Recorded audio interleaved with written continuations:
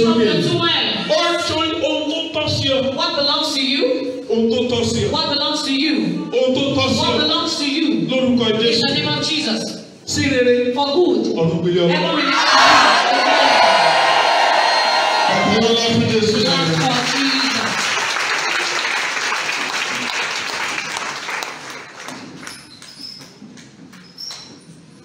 Hallelujah. We want to shout hallelujah. 7 hallelujah in 3 places. 7 hallelujah in 3 places. Shout very well. And the singer says, what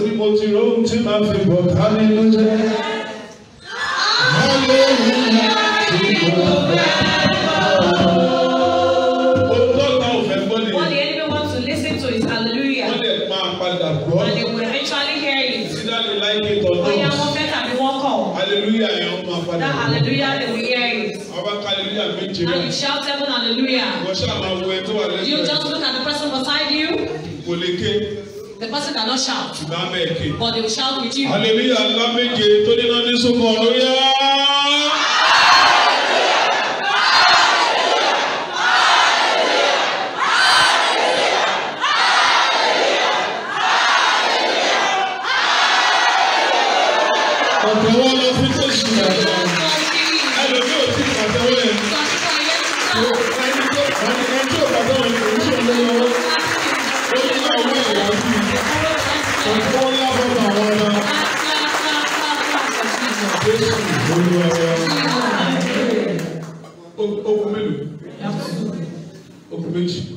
Hallelujah, Allah made it.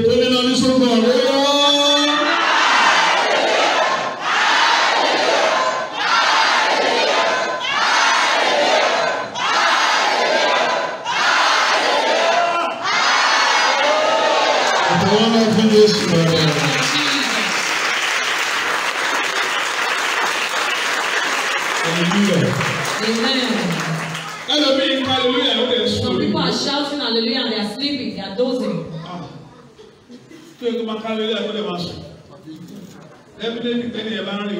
Definitely the person can sleep on trekking. The remaining hallelujah will jump up to shout it. Anyone beside you that is jumping above you, that means the person is going higher than you. And if you should jump up and your head touch the ceiling, if it should break, you won't go.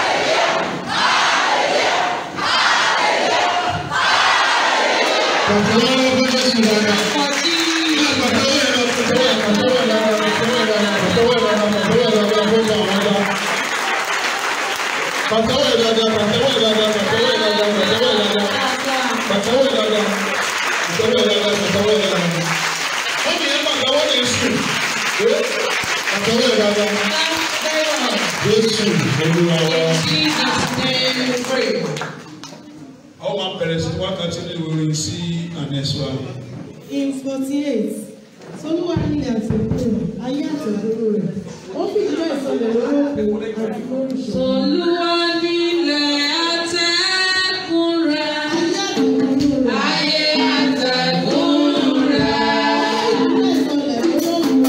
ó fi ìjọ ìsọ̀lẹ̀ lọ́wọ́ àti lórí ṣọ́.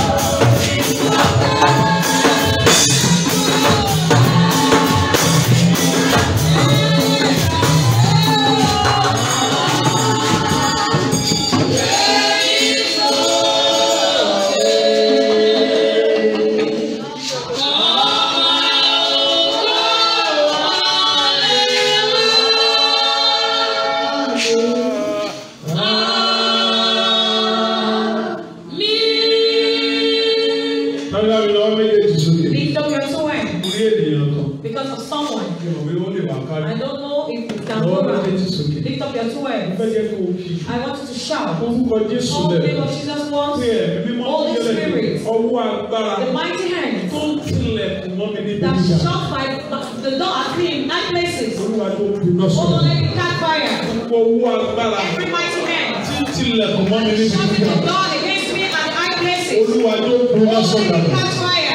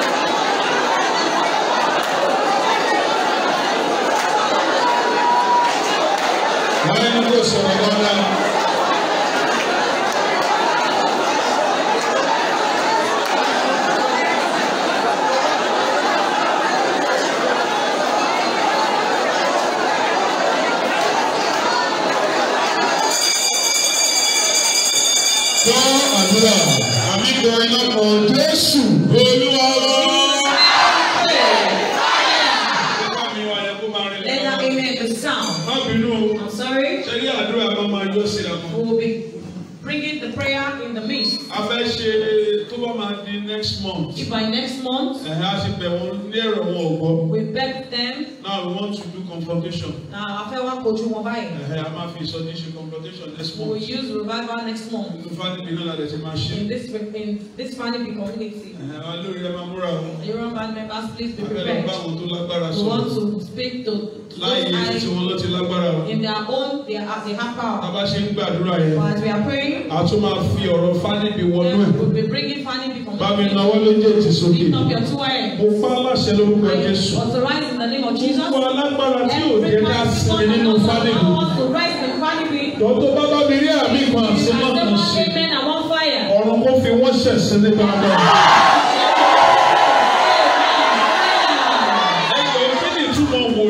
is the meaning of a prophet? When prophet is living, and we beg them spiritually, they refuse to answer us. So we want to do confrontation now. Spiritual confrontation now. No, when you get to court, there is nothing like witchcraft. And that you have said it. You open your eyes and the witch kill you. And you now pick up the prophet and police and you say this is the person that killed my mother. The person will arrest you and send you to jail.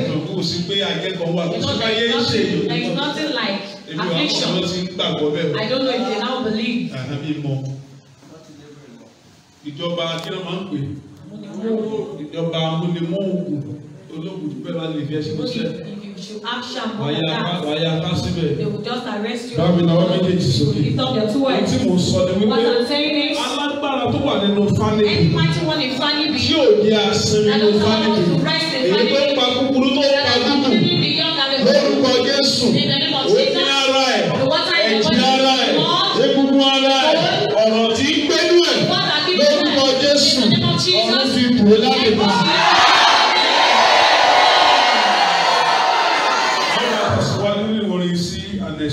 In 23, olùgbàlà gbóhùn mi, gbóhùn mi, gbóhùn mi, mo wá sọ́dọ̀ rẹ gbà mí níbi àgbélébùú. Olùgbàlà gbóhùn mi, gbóhùn mi, gbóhùn mi, gbóhùn mi, gbóhùn mi.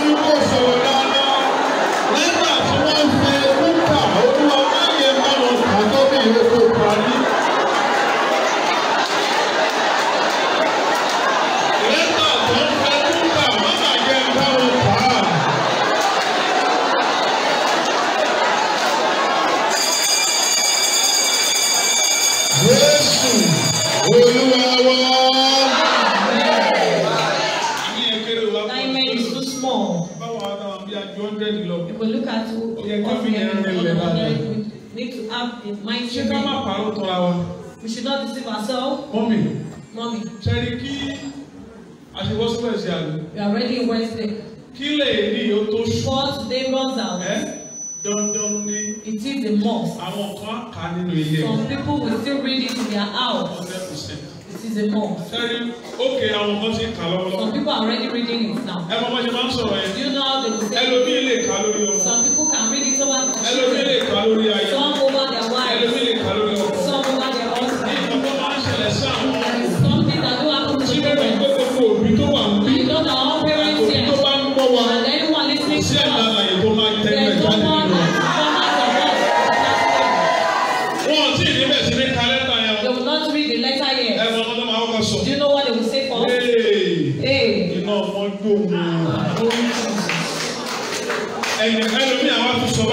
Some people will say that is so person. And we didn't say that please stand up. Will you leave these children for me? And the husband will say to wife, Mommy so person. And this is not how we pray. Who will take care of us? Lift up your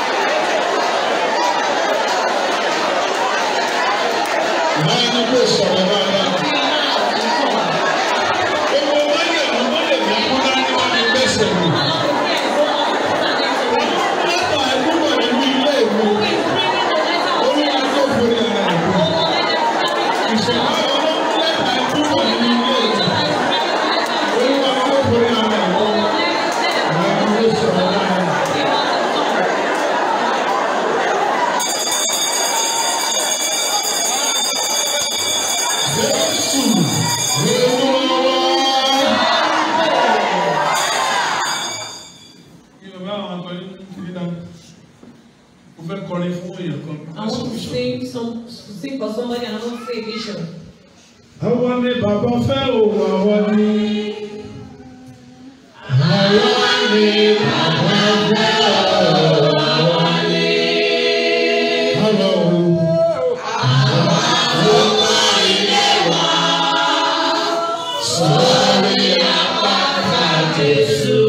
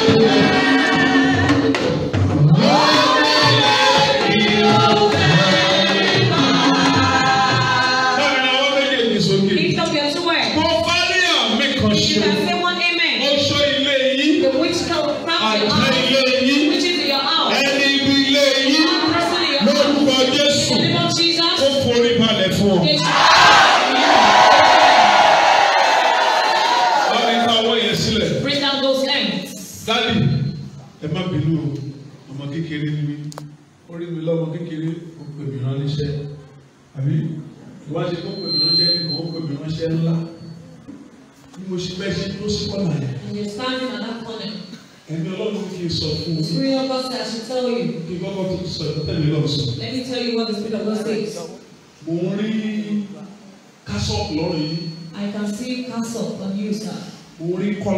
I saw collar. For what I'm confused. What do you want to do?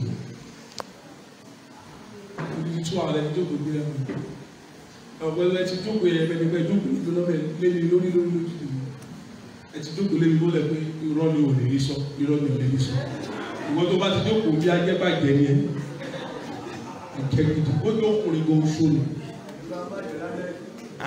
Kí lè rí? Èmi ọ̀hún mi ó bá jáde ní bí màá sọ fún mi àjẹ́ ní iṣẹ́ fẹ́ bọ́. Tó bá jẹ́ kó ní orí ojú òsì mi níṣù. Mọ́mí dáàbò mo ṣe ń sọ lọ́dún.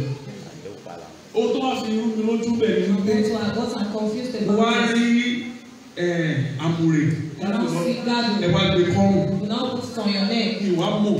I don't know. Bí akérò kò ní ní o. Maybe your Kero àbí CAC. Or CAC. Ṣùgbọ́n but kì í ṣe pastor. You are not a pastor.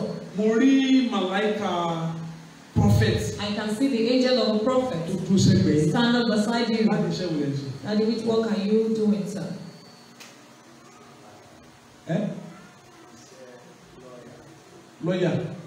Lọ́yà ni mo tún ní gẹ́gẹ́ bí oníṣẹ́ ìránṣẹ́ ni. See you as the person that was oníṣẹ́ ìránṣẹ́.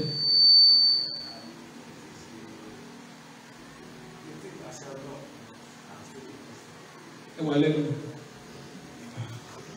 Dáadé ilé ẹ̀rẹ́ ìdẹ́sì. Ẹ̀rẹ́ yìí ti ń ra àwọn mi.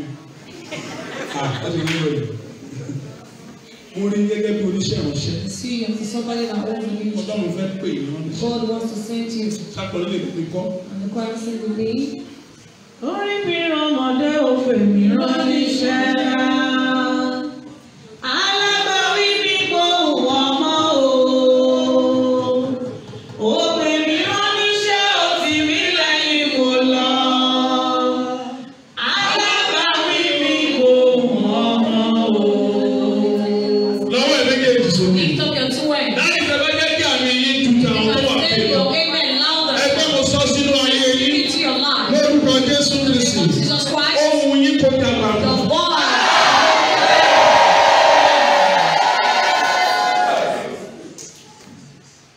Ẹ má bínú. Ṣé ẹ ti bínú? Bẹ́ẹ̀ kò bínú èdè lọ́yà bí ìgbà yìí. Mo lè ran yín síbi ìṣèlú. Ẹgbẹ́ mi lè ran yín lẹ́wọ̀n. Mo máa ran yín lọ síbi ìṣèlú. Mo tún rí nǹkan kan. I saw something. Before God. One speak and speak when God doesn't speak. I can see a straight woman's hand.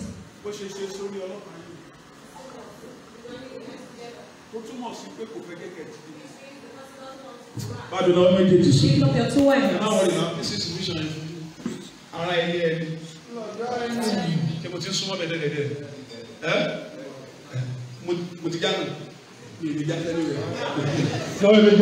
Lift up your two hands. Lift up your two hands. Anyone that says you will not rise.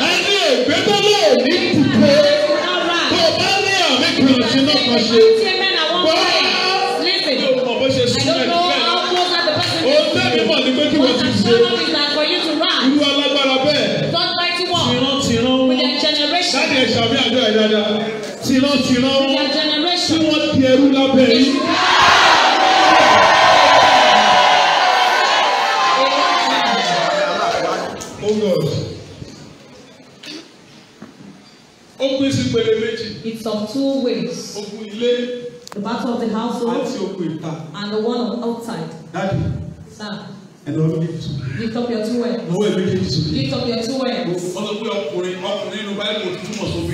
Men in the Bible means women. Lift up your two hands. I want you to say men to prayer. The womb that conceived me. Call the name of Jesus one. Holy Spirit. The womb that conceived me.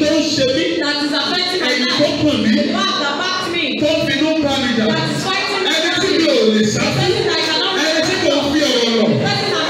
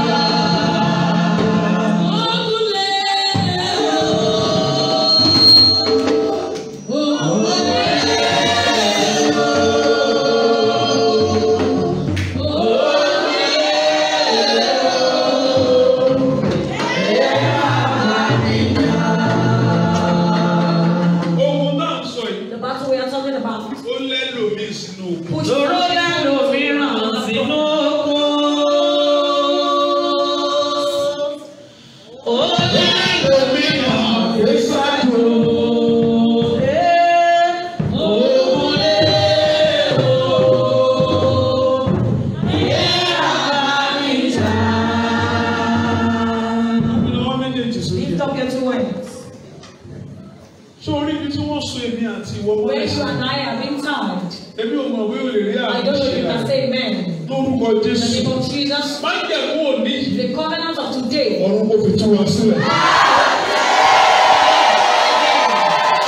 Májẹ̀mú òní yìí. The covenant of today. Ọ̀run kò fi tú wa sílẹ̀. Májẹ̀mú òní yìí. Ọ̀run kò fi tú wa sílẹ̀. Àtàwọn láfún Jésù rẹ̀. Ìsìnkú olóyè ní láti mo sì rí kíkún máa gbó lọ́wọ́ yẹn wá lọ́gbọ́n ọdún bẹ́ẹ̀ lọ́wọ́ máa gbówó no problem o ti fẹ́ gbówó báyìí.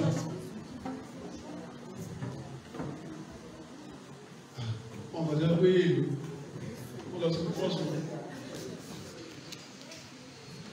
Àwọn ọlẹ́yà máa ń lọ́wọ́ lẹ́nu. Kò ṣe ẹni sùn àwọn àgbà bẹ́ẹ̀. Àwọn àgbà fúnra àwọn kéwì lè sọ̀kalẹ̀ síbẹ̀. Báwo ṣe lè dé bẹ́ẹ̀ nígbà tó gbà ẹni sùn ẹ̀wọ̀n ìkúrẹ́ lọ. Àṣìlẹ́bìtì ẹni amount gbọ́dọ̀ ló ń gbé $19 lọ.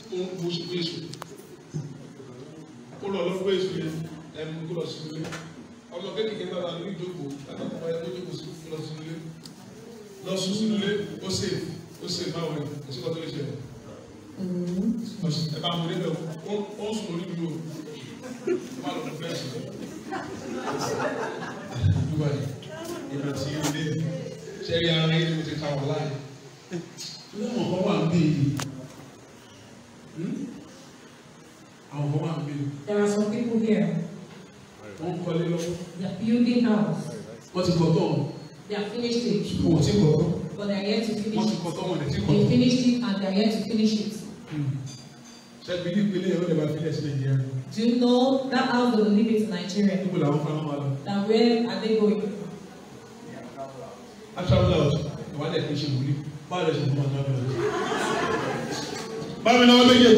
Lift up your two hands. Listen. Before this year runs out. That good thing you have been after for a very long time. Before this year runs out, I speak with the authority of the prophet. I say the one that creates the world.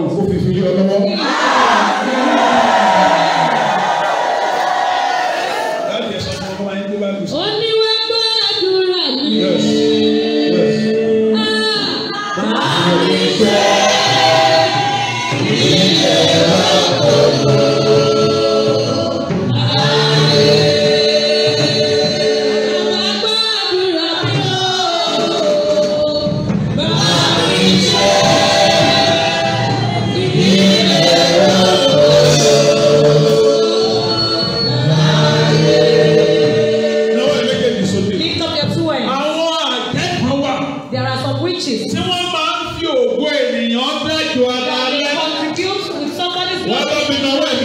sókè dáadáa.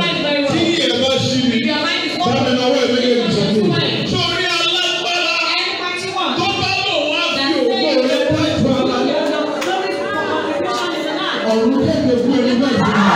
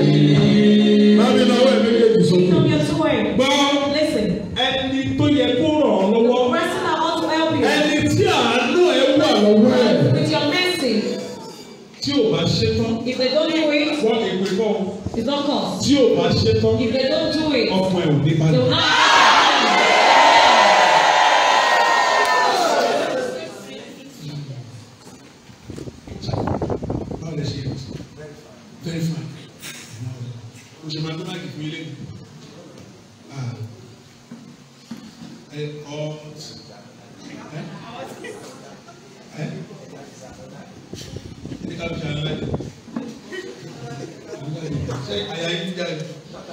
And then we want to take compare the video of check out and I said the side and then we came to the shower. To the back of wash our wife from you. Yes, fine.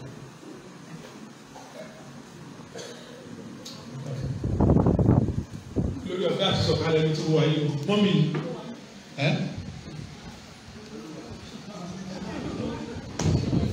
Mommy don't carry on in there. Daddy, lawyer, want to come for me. I don't want to show you.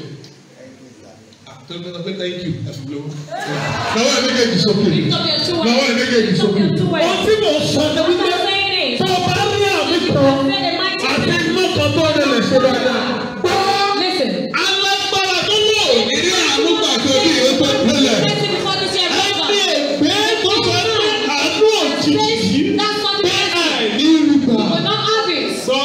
Listen. Put the ruler there.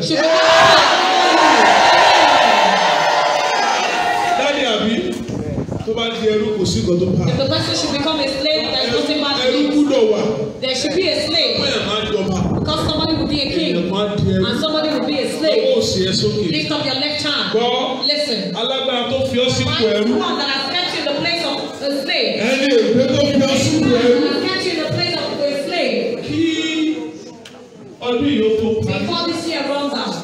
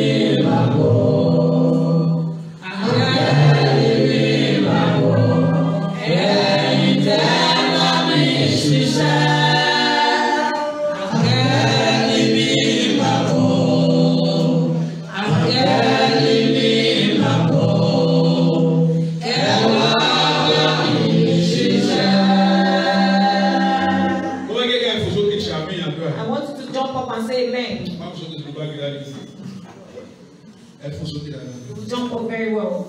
Can you jump? I want you to jump up and say amen.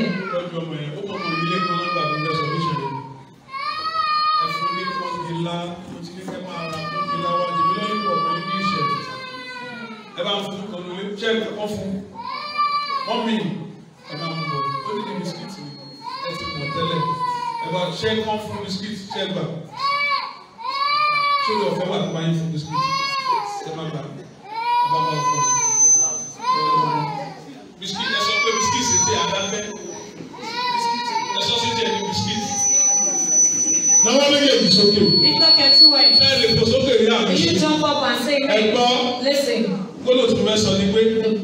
statement I want to say is human that says they want to use it as money rituals.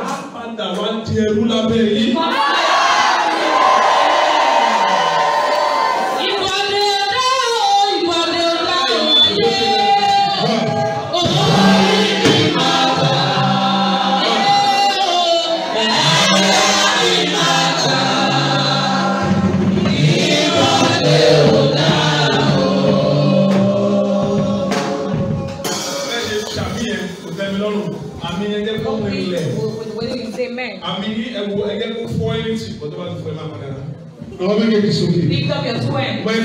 I want you to say amen. Listen. Mommy. The mighty man that God has not empowered, that has empowered himself, and says the one to use you, is still watching you, because your picture is still with him.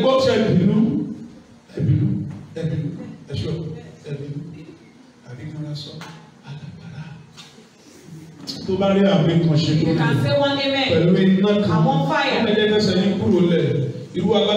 Such mighty one, if they refuse, they cease. In the name of Jesus.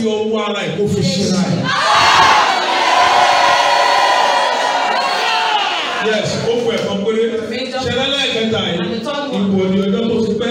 the things that have been in you for a very long time wants to come out. Wants to come out. Lift up your sword. You will jump up. Listen. I speak as a prophet. I speak forth an authority called. I join my call with the call of Enoch Adeboye. I join my call with the call of Adeboye. I join my call with the call of Moses. I join my call with the call of Obadiah. I join my call with the call of my father and my mother. Listen. Any mighty one that says they will use you in the name of Jesus. That thing they kept to you. Mighty men are what they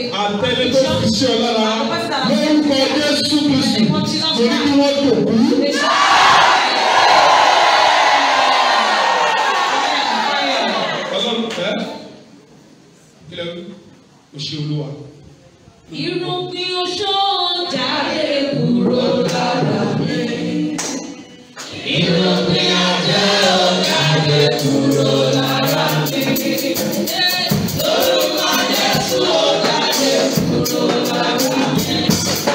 Jáde jáde. Irun bí oṣó jáde kúrò lára mi. Irun bí ajé.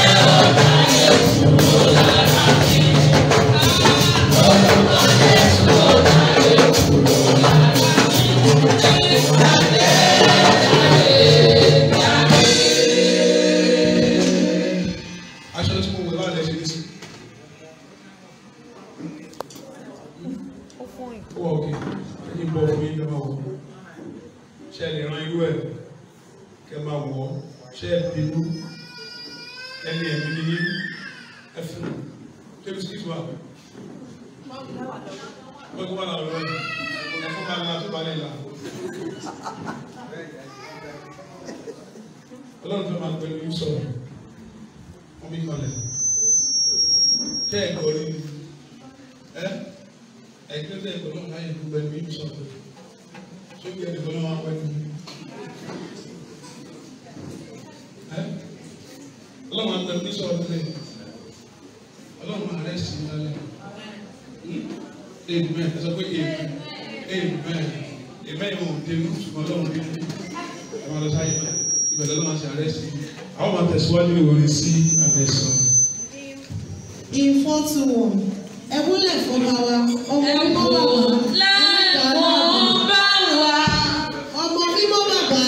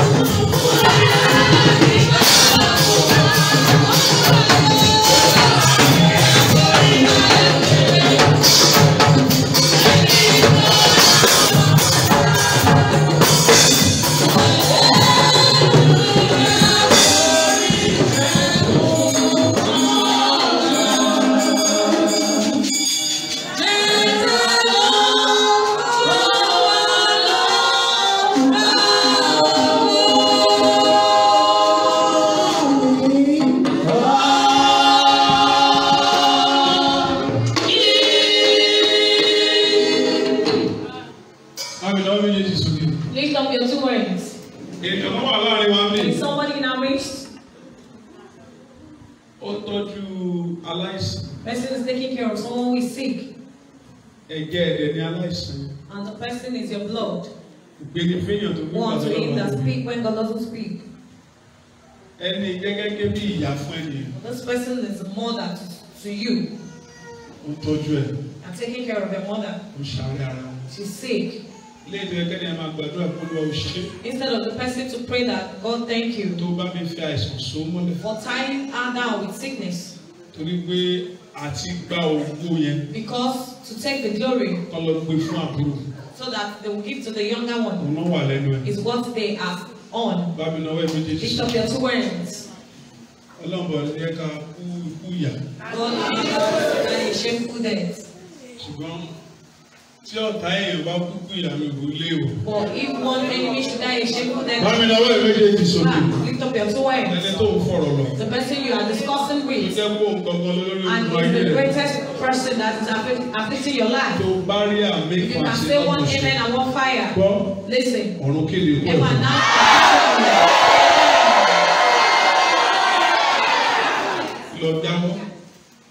deceased. Leave her alone. I don't want to bring out the person. The person is a woman. Is in this middle.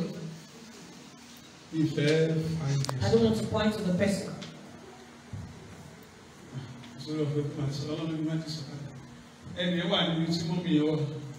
The person is at this side.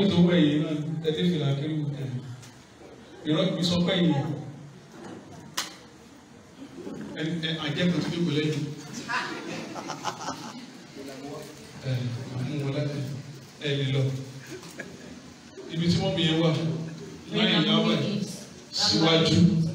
Síwájú báyìí. Mo ní láti mẹ́rin ìyá rẹ̀. Don't need to point to the person. I want to see if the person can say mighty men. I want to see if that person can say mighty men. Tó bá rí àmì ṣe tó rẹ̀. You can say amen. Listen. I speak as a prophet. In the name of Jesus Christ. This person. She doesn't desist. The one that created the whole universe. We use the same time.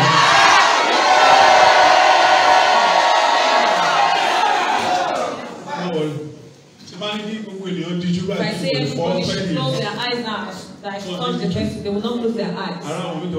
You will see some people that will close their eye halfway. I want to see where and I don't have the grace of coming down from where I am. It's on Sunday that will come down from me. But if I should just point.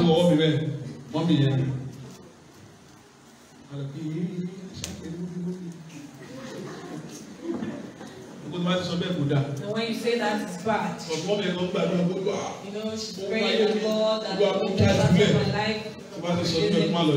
So that when she's releasing it, she will not stick to you.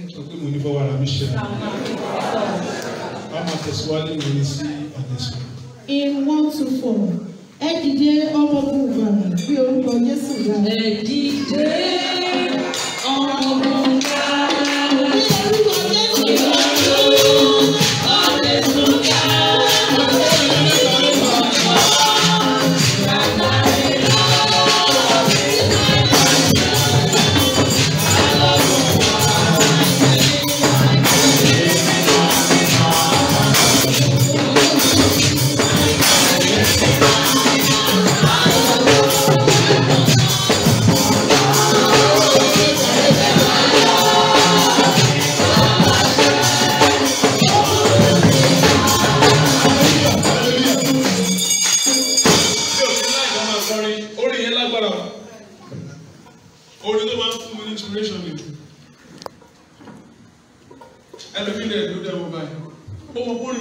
You know, it's a breakthrough song. Michael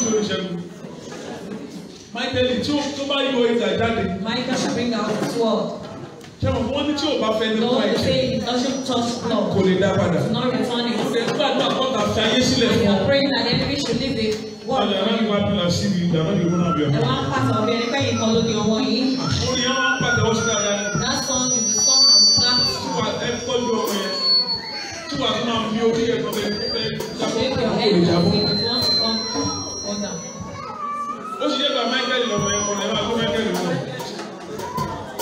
Yes. In 1-4, ẹ dìde ọmọkùnrin gbàgbà bí orúkọ Jésù ga. Ẹ dìde ọmọkùnrin gbàgbà.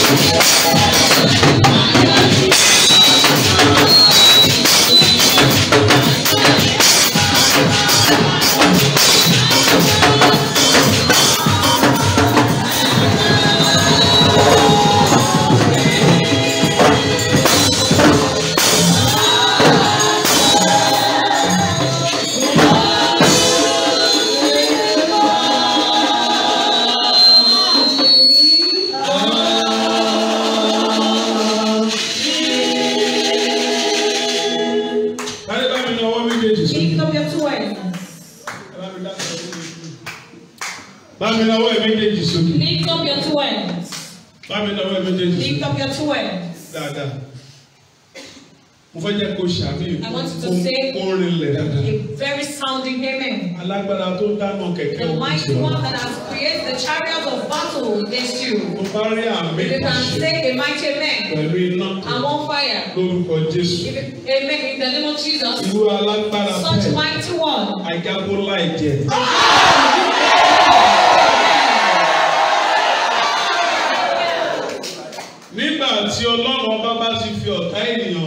When God shows someone the enemy, you know the battle is conquered. You don't face any challenges. You don't have prayer points.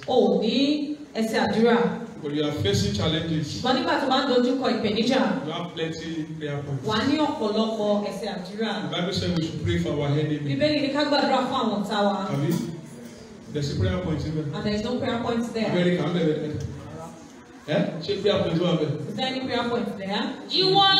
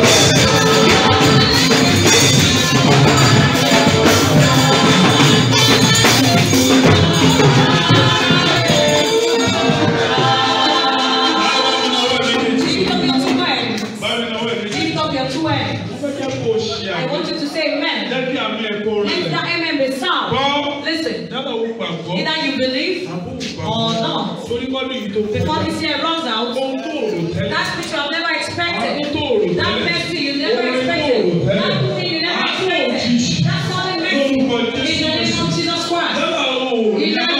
Either you have mercy, either you have the benefit, you have the or not. What I'm saying is, as a prophet, is that before this year runs out, the one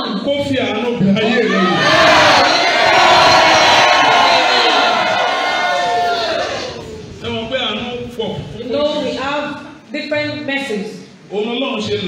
That is why God has laid it down. He said He will show mercy unto whom He will show mercy. Which means the mercy is not, there's not everyone that is entitled to it. If you know you are entitled to it, He said He will show mercy. Those who He will show mercy. You know it's not everyone. But the person that is supposed to be, that He will show mercy. If you should not be back, He will not show mercy. You are closer to Him tonight. Before this year runs out, from you down, all of you break off.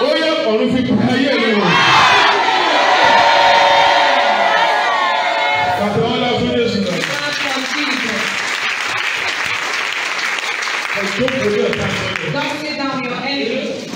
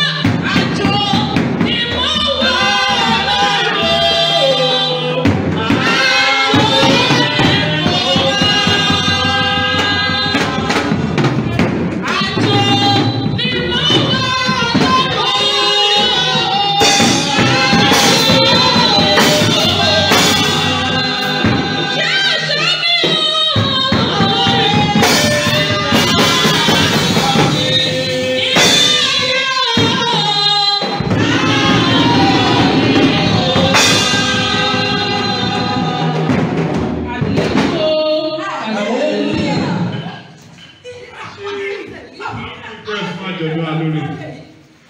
Abáṣe náà lẹ́lẹ́mìí pẹ̀lú ẹ̀ṣẹ̀ wọ̀ fún alágbára. Ẹ máa wọ́n rọ tọ́wá sí lè lọ́mọ yín lọ́wọ́. Wọ́n yà púpọ̀ àbí ṣé mo ní ṣọ́ọ̀ṣì láti mo ní ṣọ́ọ̀ṣì àti lílà. You are magnified the Lord. Hello. You are magnified the Lord.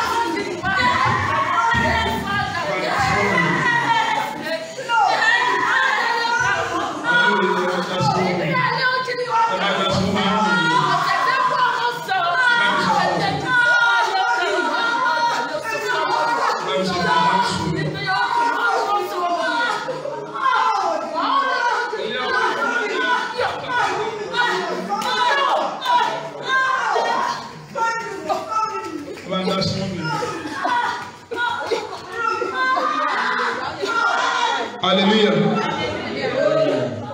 Ẹ bá mi bá bọ́ mi yẹn sọ̀rọ̀. Ẹ máa wá jókòó síbí yìí. Wọ́n rí nǹkan ṣùgbọ́n agbára wọn ò gbé àti sọ. Ẹ mọ̀ àbí? Lábẹ́lú bẹ́ẹ̀ lórí. Ẹ̀yin kan bù àrẹ. Ẹ̀yin kọ́ ó ní ọ̀rọ̀ àbẹ́ẹ̀tì. Ẹ bá dì mọ́ wọn rẹ̀. Ẹgbẹ́ yóò kó wá fún wọn síbí yìí. Amẹ́ríkà kì í. Ẹgbẹ́ yóò kó wá fún wọn mi. Ẹgbẹ́ orí ìyàwó kejì ìyàwó tó lélẹ̀. Wọ́n mi rẹ́rìn alábòsí. Ọlọ́run dẹ̀ máa mú yín bí iná. Ìjọba ló kó ara wọn dáàbì mi wọ náà. Tí dáàbì bá gbọ́ òkè kò sí ọdún tọ́jú lẹ́yìn tí máa tẹ̀wọ̀n. Ìrọ̀lọ́gbọ́n bá ṣe máa mú wa kú. Ṣùgbọ́n ilé bàbá mi fẹ́ ní darí fún mọ́mí ẹ̀. Wọ́n tó wọ fún dàbí mi kú sáìdì náà. Wọ́n lọ tẹ́lẹ̀ sọ̀rọ̀ ẹ̀ tẹ́lẹ̀ sọ. Ẹ tẹ̀lé wọn kí wọ́n ṣí gate. Ẹjọ́ ẹgbẹ́ àwọn ọmọ ẹgbẹ́ síbí ìwọ̀n tuntun.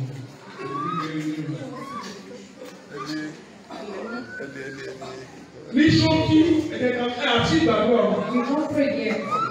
Criminal is not select for you.